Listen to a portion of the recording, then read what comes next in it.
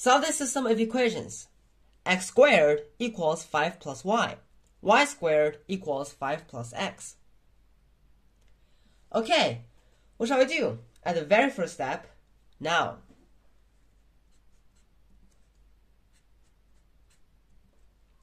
We notice that squares appear on the left-hand side, and on the right-hand side we have x and y.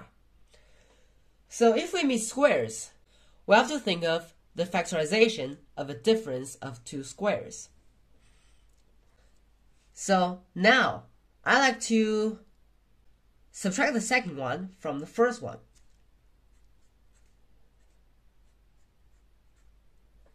Now we can get x squared minus y squared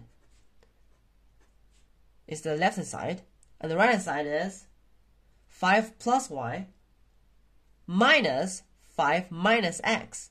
So it is y minus x. Bring everything to the left-hand side. So it is this. And now, factorize.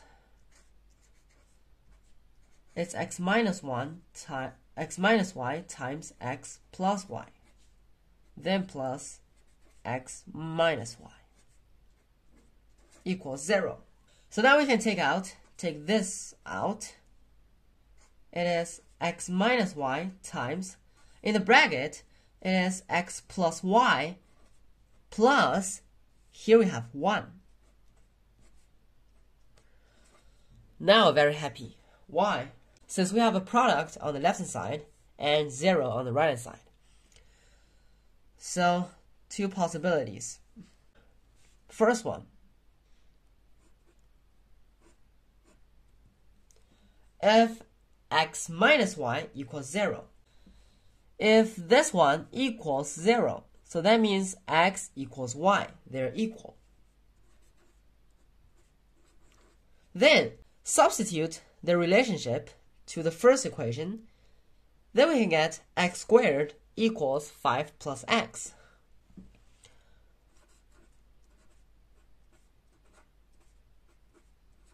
Now, it is only a quadratic equation about x. Very easy and simple to solve. X squared minus x minus 5 equals 0. And by using the quadratic formula, x1, 2 are negative b is 1 plus or minus square root of b squared minus 4ac. That is, b squared is 1 minus 4 times 1 times negative 5. That is 1 plus 20. So that is 21. Then over 2 times a is 2. So now we can get two pairs of solutions of x, y. Either they're both 1 plus square root of 21 over 2, or they're both 1 minus square root of 21 over 2. We also have our second case, if this one equals 0. X plus y plus 1 equals 0. Then we can get x equals negative 1 minus y. Substitute this into our alternate equation.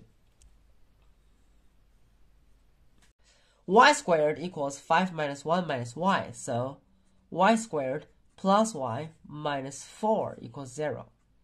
Again, a quadratic equation about y.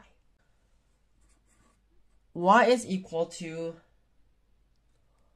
negative 1 plus square root of 17 over 2, or negative 1 minus square root of 17 over 2.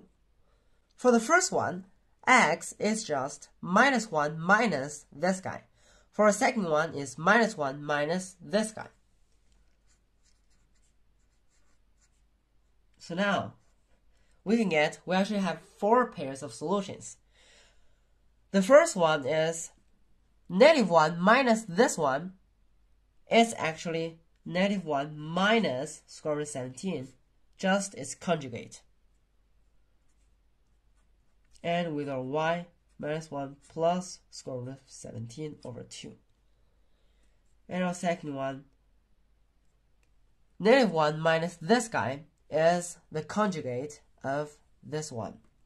It is -1 plus square root of 17 over 2 and -1 minus square root of 17 over 2. Of course, we also have another two solution pairs from our first case. They're both equal to 1 plus square root of 21 over 2 or 1 minus square root of 21 over 2. So 4 pairs of solutions. 1, 2, 3, 4. Give me a thumbs up, subscribe to me. We'll see you next time. Bye bye.